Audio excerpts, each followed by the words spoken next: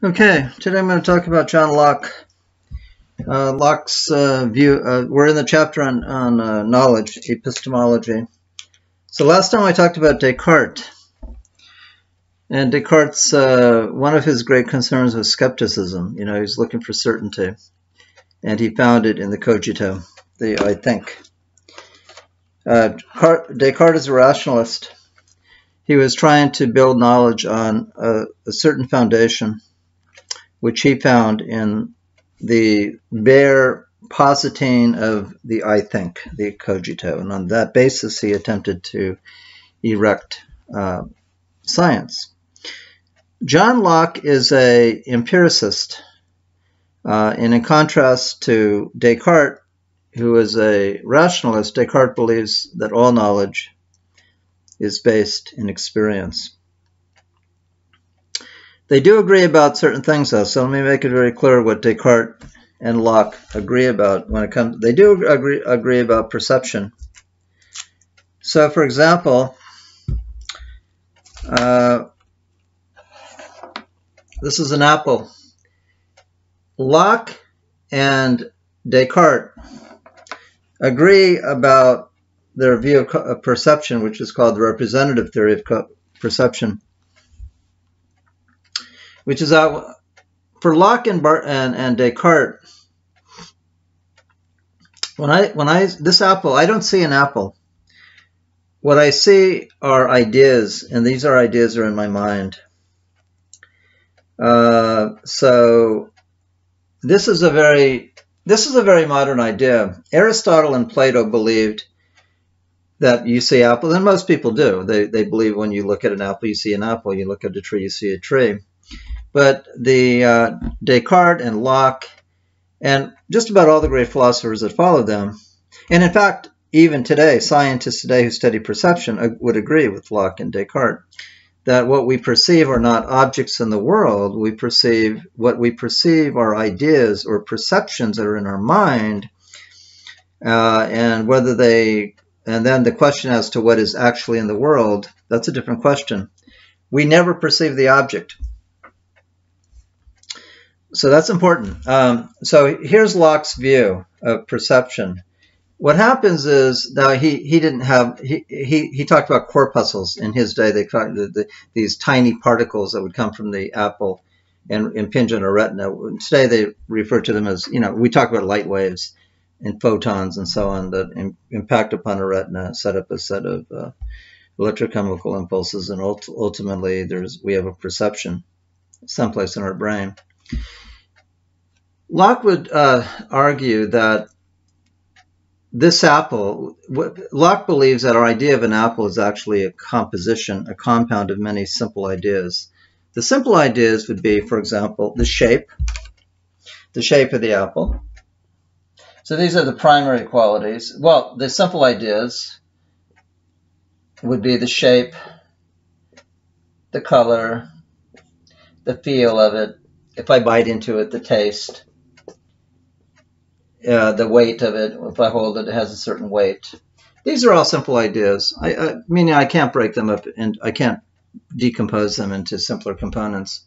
And then from these simple ideas, we put them together, and I formed the idea of the apple. The apple is a complex idea.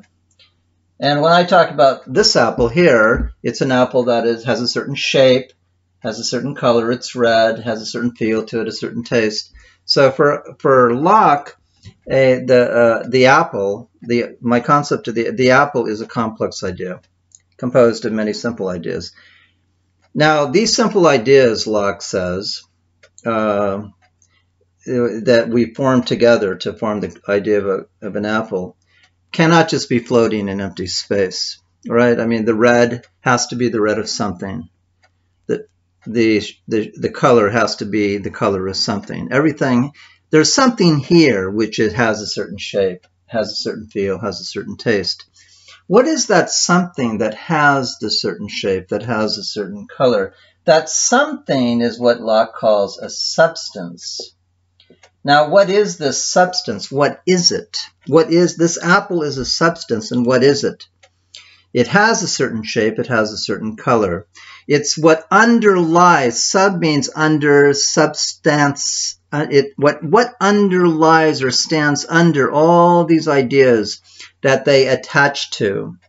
That what is it that this shape attaches to? What is it that the color attaches to? That, Locke says, is the substance. What is it? And his answer to that is, I know not. It's something I know not what. So Locke's answer to the question, what is this apple? His answer is, I don't know what it is. His answer to, what is this pen? His answer is, I don't know what it is. What is this orange? I don't know, he would say. What is this pencil? And so on. He doesn't know what substance is. It's something I know not what.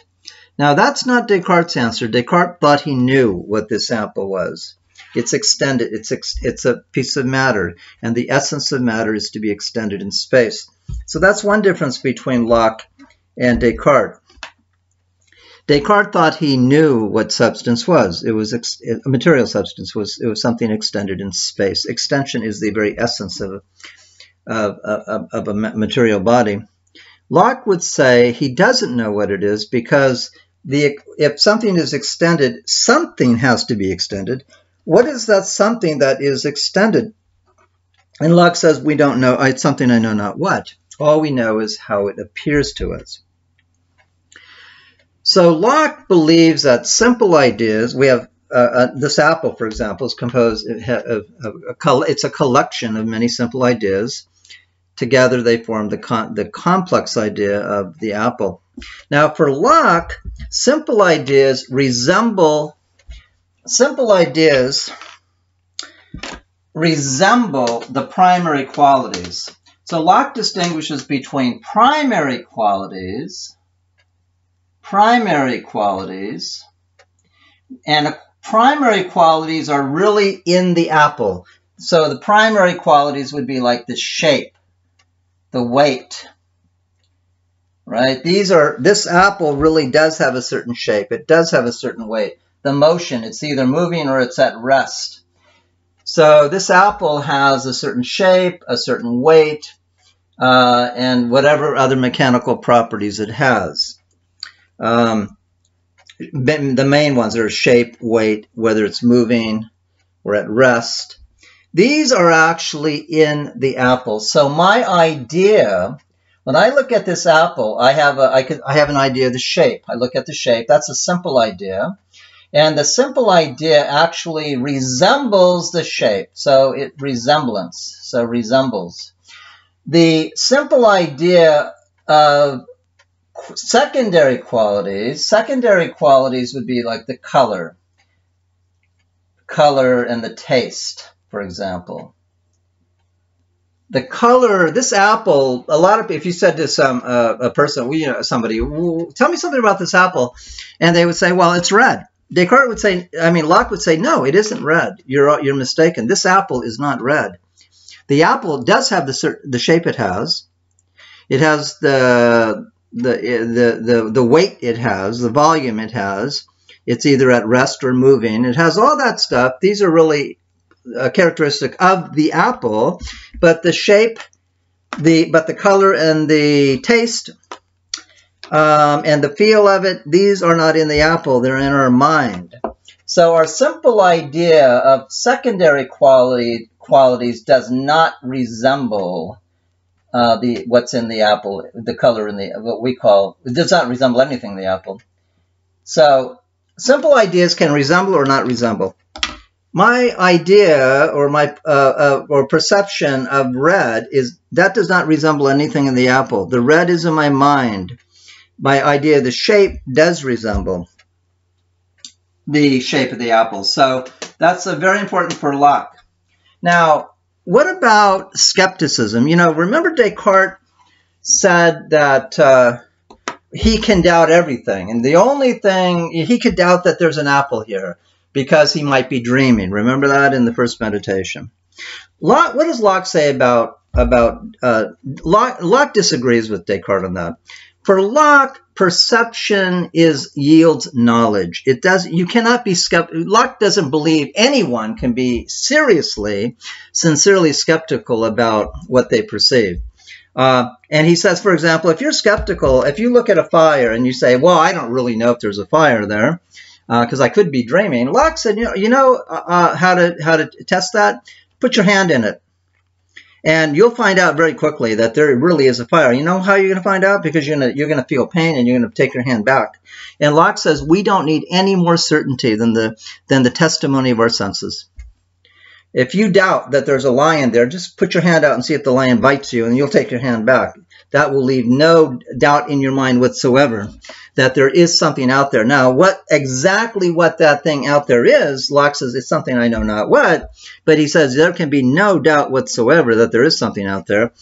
And he says, if you think everything, another thing he says to Descartes, if you're so skeptical as to believe that everything outside of you may be a dream, then there's no controversy between us because then you are dreaming that I'm even speaking to you. But he says that if you want to dream here's my answer, and you could pretend I'm dreaming, you're dreaming in my answer.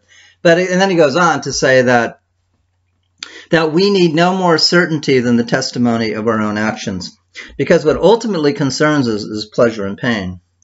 And when you put your hand in fire, believe me, you will feel pain and you will withdraw it. So Locke says perception yields knowledge. There are certain things you cannot doubt, sincerely doubt. You can say it as a game. You can pretend you're doubting, but in reality, you can't.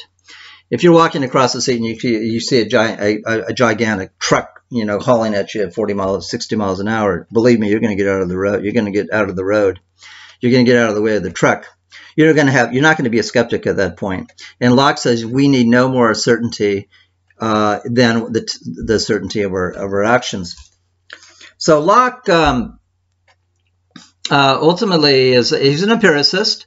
But the empiricists and the rationalists, it's very important that they do. They agree on perception. They agree that we don't perceive the world. We perceive representations of the world. And that's going to be that whole idea of a subject over against an object. That we are subjects in a world of which we really don't have knowledge of. We know there's something, for Locke, we know there's something out there, but we really don't know it. So when it comes to epistemology, as an empiricist, Locke believes there are limits to what we can know. And one of Locke's great contributions to epistemology is his program was to determine what are the limits of knowledge. A very famous passage in Locke where he's sitting down with his friends and they're discussing metaphysical issues, the metaphysics of Descartes, people like Spinoza, who created these metaphysical systems, and they all disagree. All these metaphysical systems disagree, and so Locke and his friends are discussing them. And Locke, at some point he just stopped and said, what we really need to do is stop discussing these metaphysical issues because there's no way we're not finding any way to resolve them. And so what we should really do is determine what are the limits. What are the limits of knowledge? And what can we know? And what are the limits? What really lies within the competence of the human mind? Locke was the first person to set that agenda for philosophy. He was the first person, and since Locke, it has been carried out. Probably the person most notable for carrying out that project was Immanuel Kant. And when we get to Kant, we'll talk about that. But for Locke, anyway, at this point, and next I'm going to go into Berkeley. Next lecture, I'll talk about Berkeley. But the last thing I want to say about Locke is that knowledge yields, that perception for Locke, unlike for Descartes, does actually yield knowledge. It doesn't yield knowledge of the essence of things. Like, for example, Locke does not know the essence of this apple. But he does believe that our perception makes it beyond doubt that there is something here. What it is, he says, is something I know not what. But there is something there. The primary qualities actually are there. Next time I'm going to talk about Berkeley, and Berkeley says Locke is inconsistent. So I'll talk about that next time.